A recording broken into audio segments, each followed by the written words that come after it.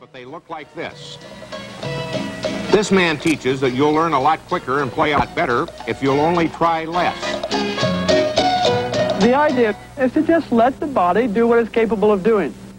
But that's hard, because your mind is always there saying, I want to do better, I want to do better, I want to get this ball over. And finally, I'll have some reflections on the inner game of tennis. Let's say you're trying to learn a new skill. First, you'll probably memorize a complicated set of instructions. Next, you'll command your body to obey them. And then you will condemn yourself when your body fails to respond as quickly as you want. It's usually a long, frustrating process. In Los Angeles, there's a tennis pro named Timothy Galway who claims he has a better way. He calls his system the inner game. Recently, we invited Galway to demonstrate by showing how quickly he could teach tennis to a class of absolute beginners. Some of the pupils were openly skeptical at the start. Among these was a somewhat sedentary, middle-aged lady named Molly Groger. Help! I need somebody. Help! Not just anybody. Help! You know, I need someone. Help! I haven't done anything physical in like 20 years. I could just picture myself as like just chasing balls all the time, you know, never hitting it, just chasing them. And I'd heard about the inner game, but I really didn't think it would work with me. As a matter of fact, I had called yesterday to cancel it because I thought it'd be hopeless, but I was talked into coming. If we'd have been learning how to walk the way we learn how to play sports, our dad would have been there saying, okay, now, Tommy, first you put your left foot out and you put your weight in the heel of your foot, then you sort of shift on over. No, don't shift so early. Shift about now. After you've taken this forward past your right foot, then you shift over and you put your weight in your left foot. You understand? But this isn't how it went. Instead, little Tommy sits and he just notices his father walking. He just sees him. He's not even studying it. He just starts doing it. And he falls over. And after he falls over, he doesn't say, oh, darn it, I'm doing so badly, I'll never learn how to walk. I always fall to the right. How come I'm falling to the right? He gets up, he falls the other way. And this isn't just trial and error. This is trial and correction. Trial and correction. But the correction is self-correction. No one's there telling him from outside how to do it. He learns from his own experience, and he learns very rapidly. Now, the idea of the inner game is to learn to play tennis in the same way. To learn to play without always trying to consciously control your actions.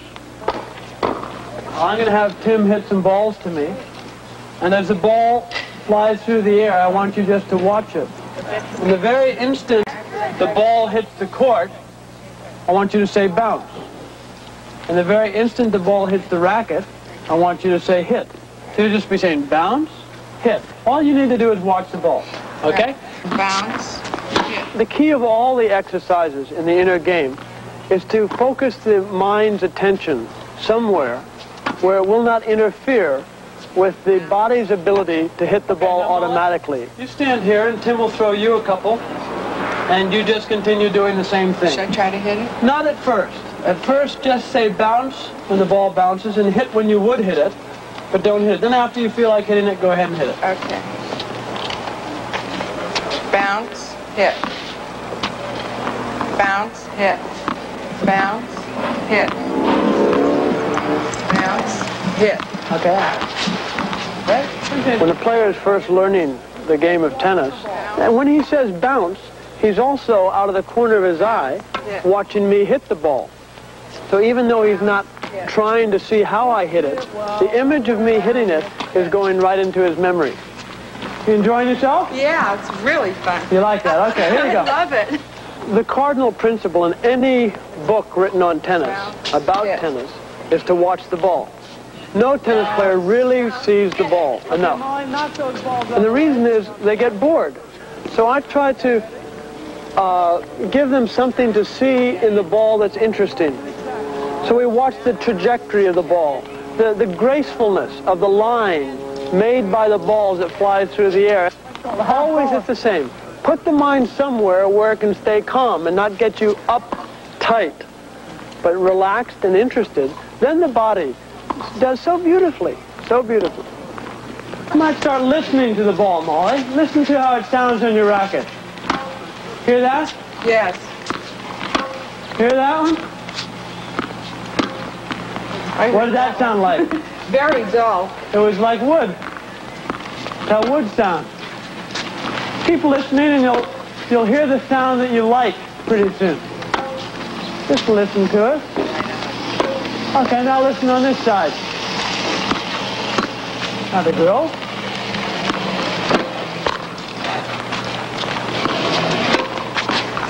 Okay. Now be aware that racket is part of your arm. That's it. Just feel it. Don't try so hard and let it happen. That's it. Do what's comfortable, Molly. Every time I did start to think, things went wrong. Just feel the pace. When you just stop thinking, the body seems to know what to do. Can you feel with your left hand where it is? How'd it go? Just in the back there. Feel it. Okay.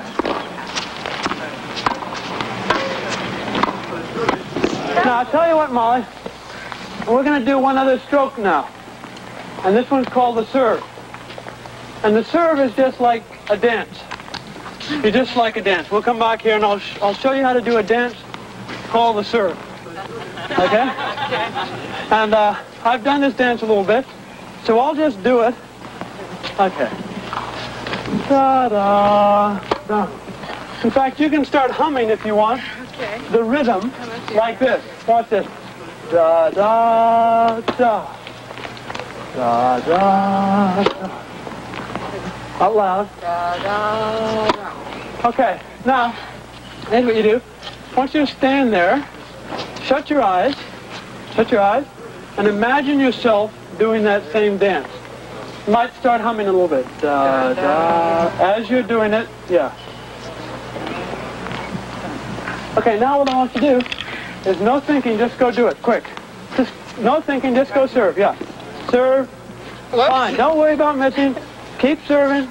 Don't think. Go, do, quick. That's it. Down. Fine, again, don't worry about hitting it. Down. Out loud, let's hear it. Out loud, the rhythm. Down. There you go. I get them to hum the rhythm of my serve. So they're not thinking, oh, this is what he's doing with his elbow, this is what he's doing with his hands. They're not trying to remember all that. They start humming. And they see themselves doing very similar things, muscular movements, to what I did. But they're not thinking about it, so it just comes out naturally and fluidly. And that didn't take long. That's called serving.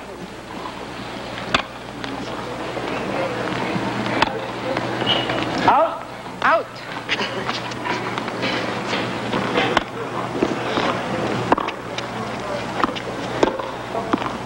Don't miss it.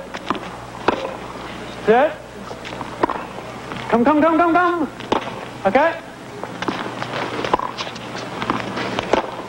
Okay, that's your first point in tennis.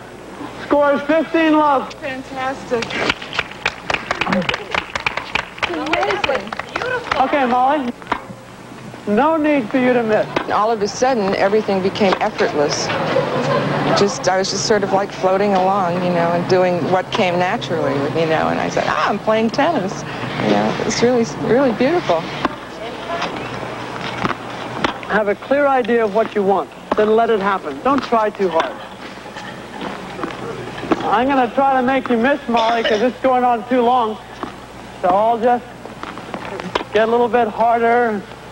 You just keep watching the ball.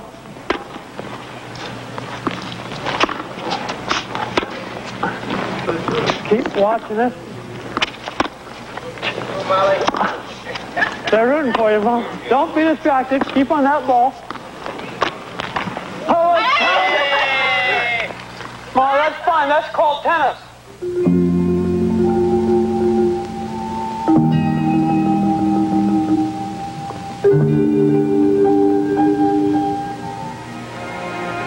Only now we are on the threshold of opening another world and discovering the possibilities of the human mind. Everything is possible to you who truly believe.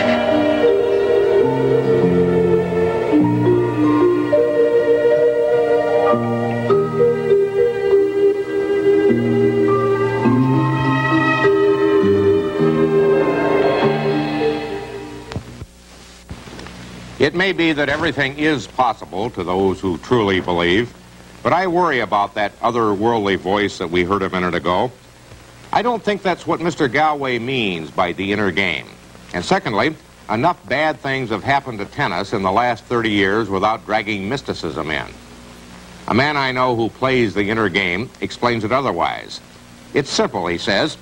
A, I play tennis better after 2 martinis. B, science tells us that 2 martinis reduce your athletic potential, not increase it. C, therefore, Galway is right. And if you get rid of the tension and ego of self-1, even by drinking martinis, self-2, the great computerized unconscious, will play better tennis than otherwise. Play better tennis, or write better English, or saw boards better, or whatever you do. It's probably a valid idea, except for the martinis. And it should produce healthier-minded tennis players, a group notorious for being dissatisfied with themselves. I should also add to whatever impression you got of Tim Galway, he says that in the process of playing the inner game, it is still perfectly all right to win. Good night.